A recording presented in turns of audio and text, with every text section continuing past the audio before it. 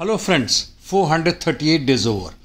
While Ukrainian Spring Offensive is still awaited, the Russians carried out huge interdiction missions from Black Sea and even using drones and air power against Ukrainian targets in Sumy, Chernihiv, Kiev, Kharkiv and other regions. While in this attack, the Ukrainian forces claims to have shot down hypersonic missile, at least one of them, first time with the use of Patriot air defense system. In southern Ukraine, the Ukrainian drones reached Crimea and Sevastopol, though they could not damage anything as they were intercepted by Russian air defense and shot down. Nothing special extra to report from Zaporizhia or Kherson region.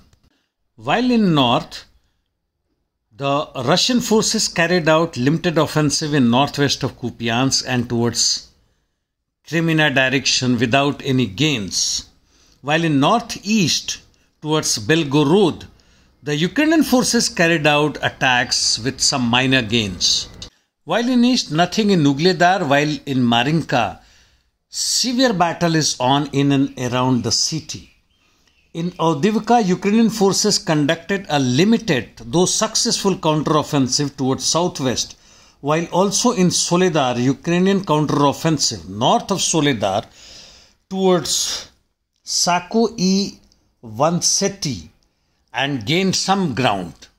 These counteroffensive or limited local attacks by the Ukrainian troops at various places including Bakhmut is not part of the bigger planned Spring Offensive, but part of their tactics to contain the Russian offensive.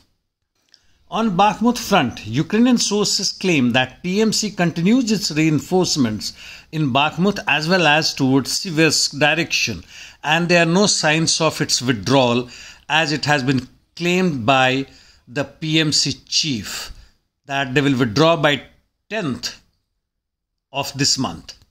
Chechen head has said that in case of PMC withdrawal, its forces Bakhmut will replace PMC Wagner by 10th May, and both the sides have agreed. Let us see how it develops. On ground, ISW reports that the Russian forces are continuing making marginal gains inside Bakhmut.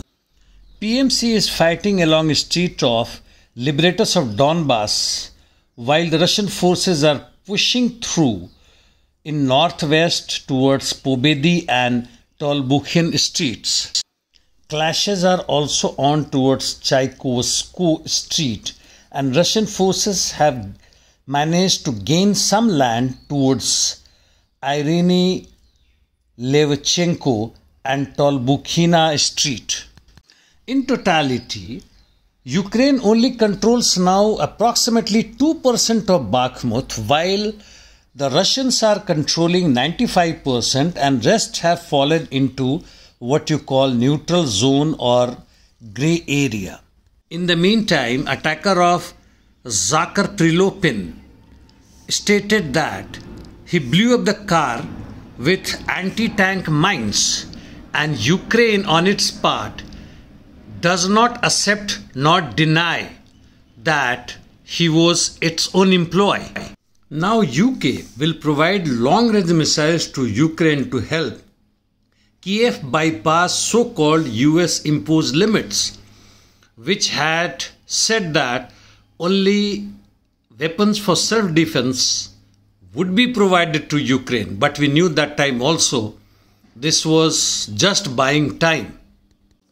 These missiles will have a range close to 300 kilometers with modern ECMs, nav systems and more lethal munitions or warheads. On protest front in India, in New Delhi, huge protest is brewing up in support of women wrestlers and athletes against sexual harassment. Thank you friends. See you tomorrow.